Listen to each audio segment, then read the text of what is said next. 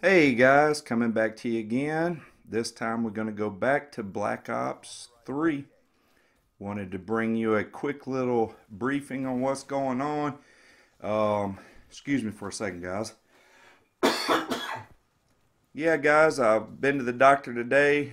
Got the flu and bronchitis. So turn up for the flu and bronchitis right before Christmas. Running with all my Kingslayer friends, and this is probably one of the fastest TDMs I've ever been involved in, be honest with you.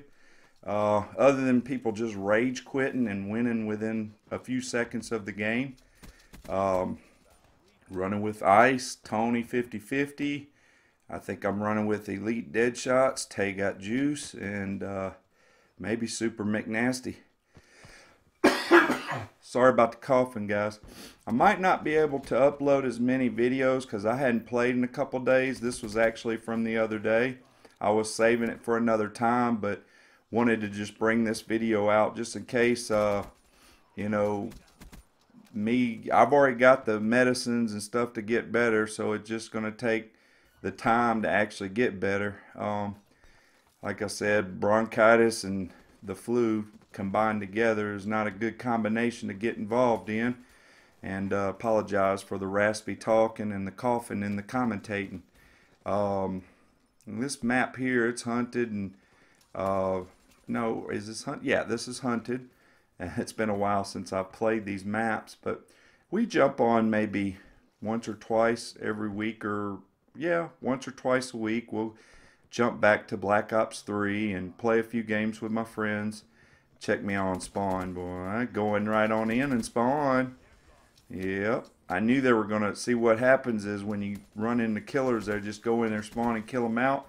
Best thing to do is just wait for the other side for it to flip, and then just flip them right back to them. See, now all my team's having to run back the other way because I'd already killed them off spawn. Excuse me again, guys. And again, I'm sorry for coughing and stuff. It's just part of just being sick and stuff. I miss playing with all my friends and stuff, but it won't be too much longer, and probably next day or so I'll get back to feeling good and jump back on Call of Duty. I can't wait to see. I heard they buffed some SMGs and some LMGs, and that OP shotgun, that single hit, one hitter quitter shotgun, got buffed its range, so sounds like it's going to be a lot of fun. Yeah, guys, I'll just doing a little update. That's all this is, and also showing off how fast a TDM can go when you got a good team on your side. Look at the score, 66-16, guys. Make that 70-17. I can't even count it. It's going up so fast. But we wind up tearing these boys up pretty hard. You know, a TDM usually ends at 10 minutes. You gonna let me reload and kill you? Yeah, he did.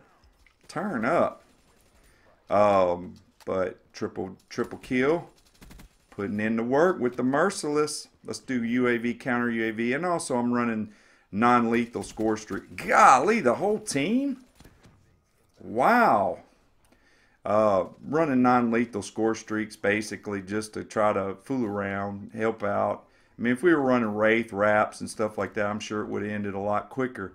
But heck, 4 minutes and some change on a TDM, I'll take that every day of the week.